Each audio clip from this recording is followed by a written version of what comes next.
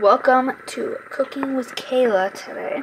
And today is pretty simple because it is midnight and I am hungry and I still have some work to do, so I can't go in the oven yet. The oven's not preheated. Taquitos! I'm not gonna lie, guys, you may see this tomorrow night too. Because let's just say, I don't really feel like buying anything tomorrow to make. Because I gotta work tomorrow. And so, yeah, we're gonna wait for these babies to go in the oven for like 8 to 10 minutes. So, alright, so I'm letting them sit for a second, but they're out of the oven now.